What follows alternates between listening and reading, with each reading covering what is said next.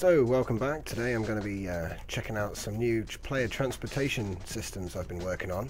So, the first one, if I can just get on this planet, is the pilot deployment.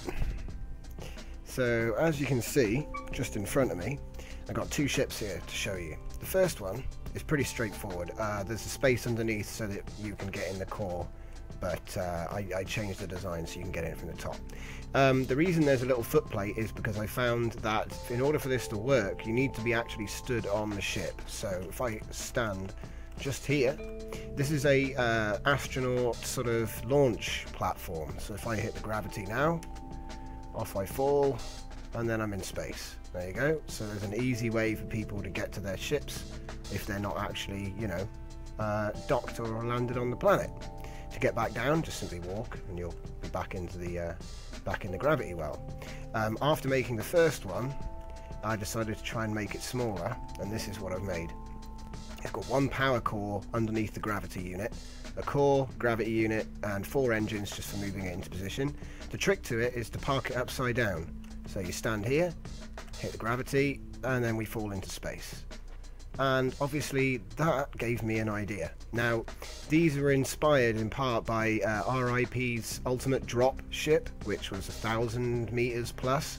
Okay, and what I've done is I've effectively built one of those and put it on its side, and now we actually have like Futurama vacuum tubes, if you want. I'm going to call these this Grav tubes, because you could build a tube around this.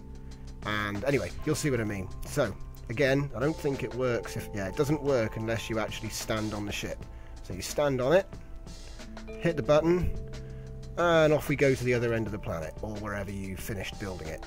Now I made a little platform to stop on. Whoop! Looks like you can actually clip it. But hang on. Oh, that's even better. You can get off wherever you want. I thought you had to ride it to the end. Oh yeah, so I'm just going to go back now, just so you can see I'm traveling the entire width of the planet pretty much. Okay, this is going to be a short one because I'm still refining this idea, but I think it's pretty simple and you can see where I'm going with this. So for getting around planets really quickly, we can build these sort of Futurama style tubes. This is just a ship, and the idea is you build the tube around it. Player comes up. If you make this sort of flatter, you know, a bit like over here, I've made on the first one I made a platform going round it, so just got to build that into this. And anyway, boom. What's going on? Uh-oh, I think I actually broke it. Uh-oh. Yeah, that'll do. Oh, I think it's slowly falling into gravity. Go on. Dunk. Very good. Right then, so where was I? Demonstrating this contraption. So, I'm going to go Tab G, yeah, right shift, right, jump onto it and hit the gravity block. Nice, that's more like it. So as you can see, we're just zooming along. What did I do?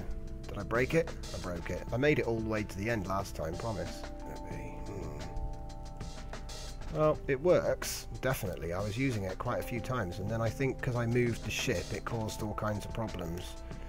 I thought about docking it, but you can't really dock things on their sides and have them protrude through the bottom of the ship like this, because you need to extend the gravity well. I mean, for the astronaut launcher, it works just fine, but... right, so here we are, we're on it, and go. Don't touch anything this time. See if it just stops on its own. Last time it just so if you don't touch anything, yeah, bang, and you're at the end. And the idea would be then you'd have another one set up pointing back the way you came. So